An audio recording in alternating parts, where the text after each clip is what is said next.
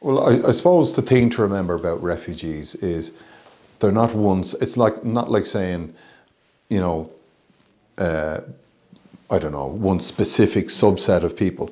A refugee is a legal definition that applies to somebody who's had their asylum claim granted. But they're, all shapes and sizes, all creeds and colours. It's simple. It's like calling somebody a citizen. That's all it is. There are no real common characteristics other than you've had to leave your home because of something awful that's happened. And there are 5 definitions under the refugee legislation. So you have to have suffered persecution as a result of race, religion, nationality, political opinion, or membership of a particular social group, which is often your sexuality. There are a million different reasons that people leave from lots of different countries all over the world, and they go to usually their neighbouring country.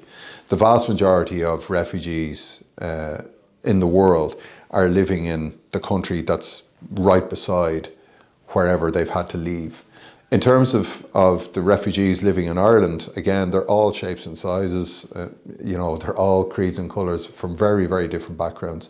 But without exception, they're very happy to have left the context they were in. They're very sad, oftentimes they miss their home, but it's too unsafe for them to leave their home.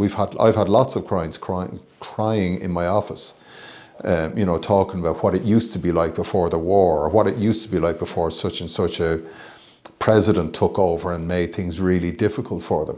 So while they're happy to be here and safe, oftentimes they really do miss home, but home has changed for them.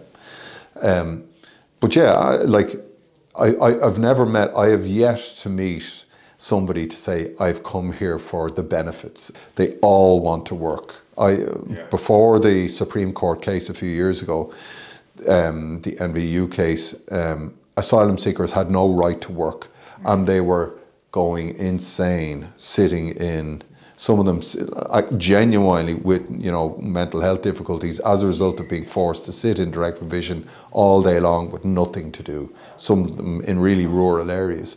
And that's not an insult to rural areas, it's an insult to the government that puts them in places where there might be Muslim and there's no mosque and there's nothing for them to do and they can't work.